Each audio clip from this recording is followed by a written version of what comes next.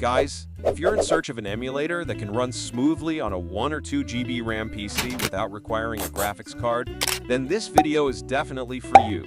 In this video, I'll provide you with an emulator that you can easily run on a low-end PC.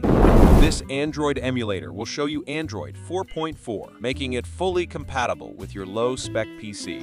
Additionally, a common issue for 90% of my audience is that their emulator gets stuck at 98%. So I will also provide a solution for this problem in the video with complete proof. Now let's move towards the computer screen. Let's roll. Before moving towards the installation process, let me show you the specifications of my PC. Take a look. My PC has only 2 GB RAM and a 2.40 GHz processor. Now, let me also show you the graphics card. See, my PC has a 64 MB Intel HD graphics card. So now, let's move on to the steps of the installation process. Guys, you can find the link to download this zip file on my website. You can easily access my website through the About section of my channel. After downloading, right-click on the zip file and extract it. Once the extraction is complete, you'll find a setup on your desktop. Simply double-click on it to launch. After that, accept the license agreement and wait for a while. After that, the emulator will ask for a password. Type the password and press enter. The installation of the emulator has now started and will take around 3 to 4 minutes to complete. One eternity later. Once the installation is complete, you'll see the Fenix Amulator logo on your desktop. Simply double-click on it to launch. As you can see, the emulator is stuck at 98%. Now, let's fix this issue. Firstly, we will change the compatibility of the emulator. Right-click on the emulator icon and go to Properties. Then, navigate to the Compatibility tab. Choose Windows 7 here and check the box below. Click on Apply and then launch the emulator again. Once the emulator is launched, go into its settings.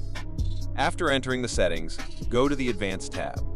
Here, select Mobile and set the resolution to a lower value. Then, inside the CPU core option, choose 2 cores, and in the RAM section, select 1 GB. Leave the other options as they are and click on the Save button. Restart the emulator once after saving these changes. As you can see, the emulator has launched perfectly this time. If I show you the Android version of this emulator, you'll find Android 4. The emulator is working perfectly now, but now it's time to install Free Fire, so let's do it.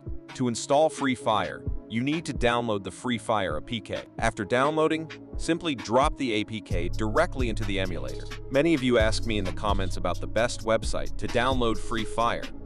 Well, there are several websites, but I highly recommend using Android One website. So, I suggest you download Free Fire from there.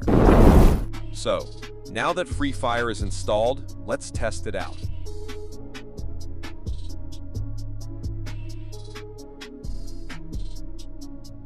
While Free Fire is launching, I have a small request for you all.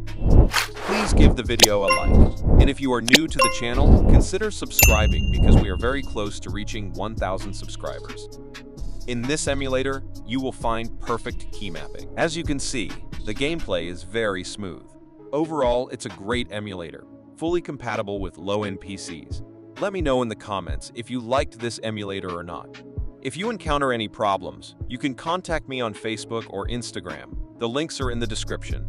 Also, if you want to install the Asus OS on your PC, check out this video. This way, we'll meet again.